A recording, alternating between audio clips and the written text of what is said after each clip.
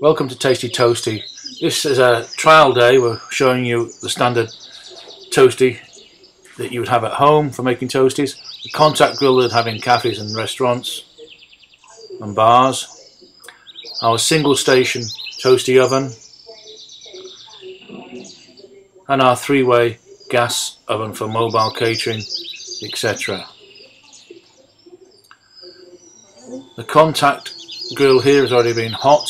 As you can see, we're using conventional toasty, so it's a piece of bread, cheese and another piece of bread. This is just purely for demonstrations. We won't do anything fancy.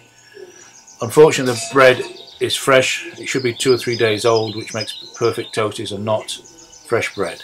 However, you'll get the idea as it goes along. That's the contents inside. Lift the top up, you can see that the toasty is brown. Unfortunately, it's stuck to the contact grill, and the cheese has not melted in the middle. So the bread's gone brown, but it's not got hot enough to melt the cheese yet.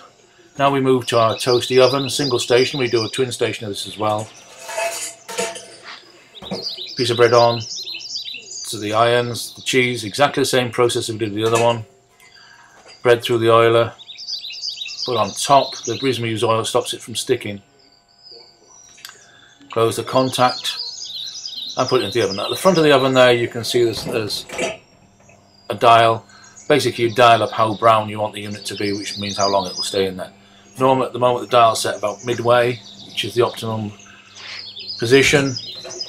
The toasty comes out just now, open it, and it's a light brown and sealed. Normally the crust wouldn't be there because using drier bread the crust just fall off anyway.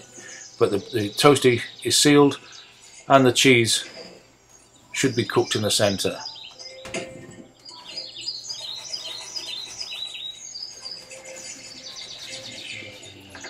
So there you can see that the cheese is cooked and the toasty remains sealed.